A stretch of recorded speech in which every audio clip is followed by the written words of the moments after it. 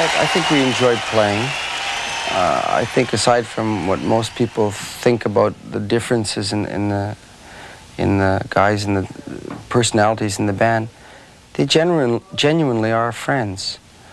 I think sometimes it's hard to show that, but I think that's really an underlying thing that nobody has really tumbled to yet, you know. But I really think we are friends.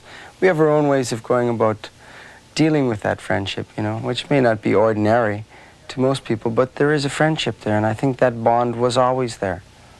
I would have said, let sleeping dogs lie, if I thought that this reunion were going to be lame.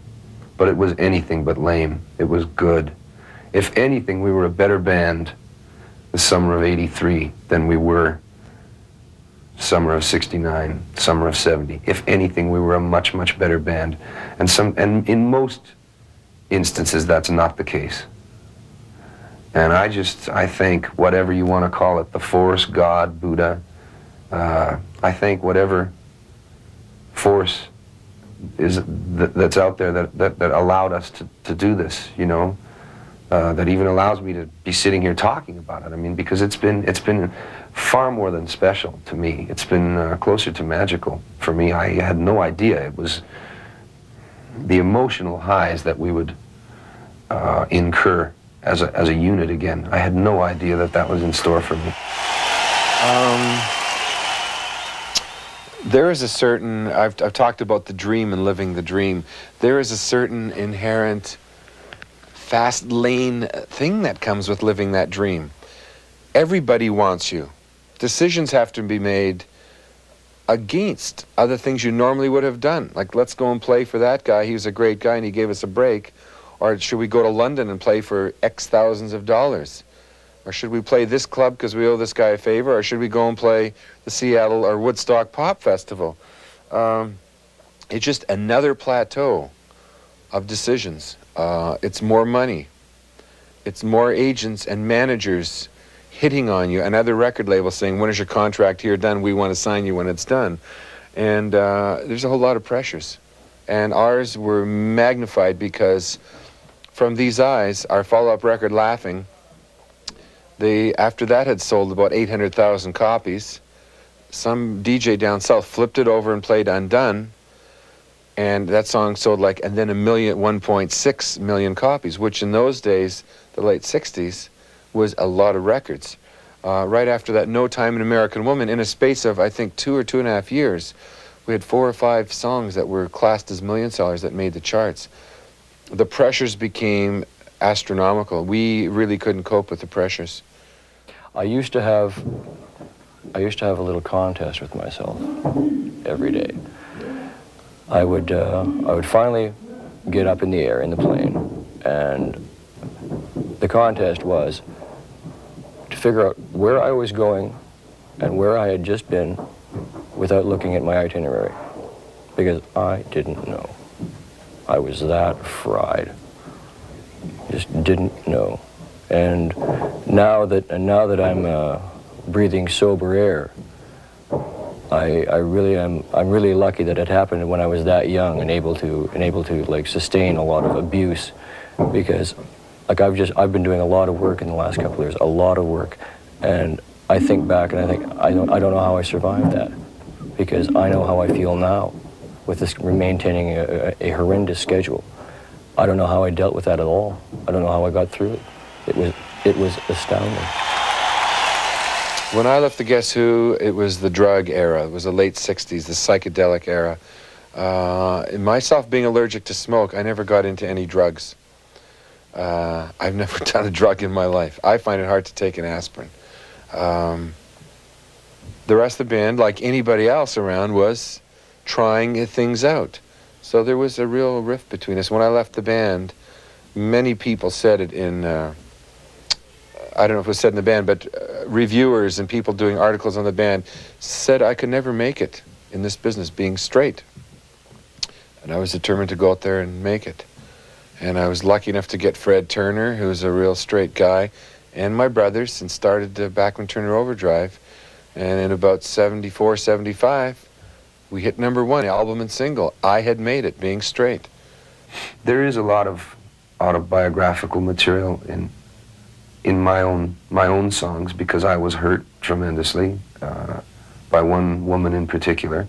You carry those scars for a long time, but an accountant doesn't have the release that an artist has. If an accountant's wife leaves him after 10 years of what he thinks to be a good marriage, what's he going to do? Go to work the next day and do the books better? You know, he can't pour that misappropriated emotion into doing someone else's ledgers any better. Whereas an artist has the luxury of pouring some of that emotion and getting some of that weight off his shoulders by sharing that hurt with other people who've had similar experiences. It's almost been as though we were able to cheat time.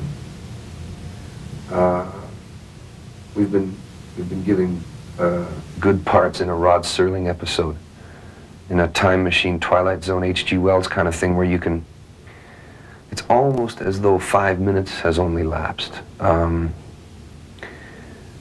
It's amazing. The first day of rehearsal, we must have learned almost 30 songs. The very first day of rehearsal, I had no idea. We would take a short break and we would start telling jokes from 1966 and 67. We would start calling each other by the old nicknames. What it has meant to me is that I have 3 great friends that would go to the end of the world for me if they knew I needed them. If they knew I was hurting, they would come and hug me and help me stop crying. It has taught me one of the truest meanings of friendship, professional friendship. It's easy enough to always stay close to a guy that you grew up next door to.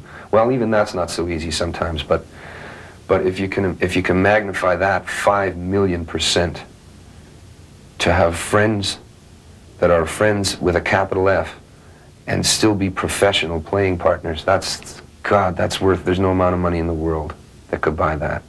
It has taught me that I have 3 friends that I will never lose, and it has explained to me part of the magic that happened at the beginning, is that there is some chemistry there. It's almost, and I don't mean it to sound religious or fatalistic or whatever, but it's almost as though we had no choice.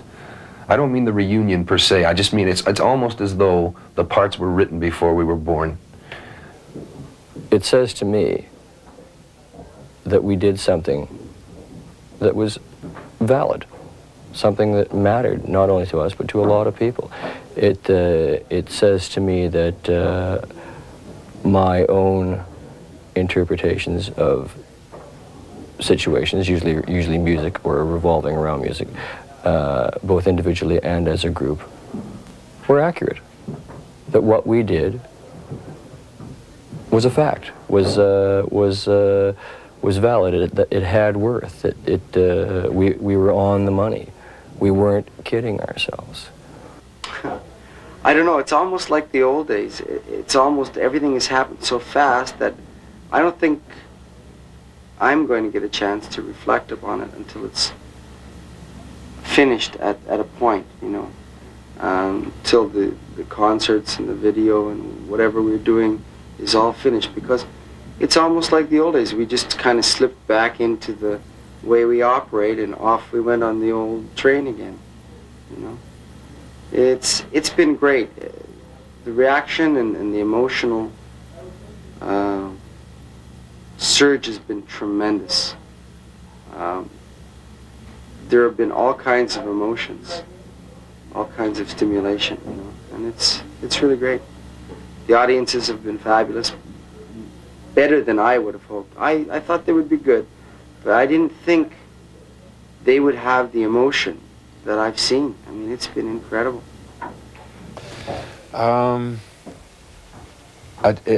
For me, it was an opportunity that I could not pass up. I gave so much of my life to the Guess Who as I was growing up. When I left in 1970, I missed a lot of the rewards as far as acclamation and financial. To be able to go back now and do it all again before I'm 40, which is not too far away. And also Jim Kale, the same thing. We're both pushing 40. To be able to go back and cheat time. We call this our Rod Serling trip, our Twilight Zone tour of Canada. We're cheating time. We're slicing 10 years out of our lives. And going back, I feel like I'm 25 again when I'm on stage. It's something that not many people can do. A lot of athletes would like to do that, be pushing 40 and go back and play a football game with the rest of the guys who are in their 20s and go out there and really kick butt and really, you know, really do it. We're really doing it, and it feels great. And we're out on stage, boy, I look around and I see Jim and Gary and Burton, and it's very hard not to laugh out loud. To just, with happiness, just blurt out and laugh and say, this is phenomenal. The feelings there, being there and having the people react to every song we play. Even some of the new songs now sound like the old Guess Who songs. We've been able to take new songs written last month or last year and put our feelings and our identity into it, and it still sounds like the Guess Who.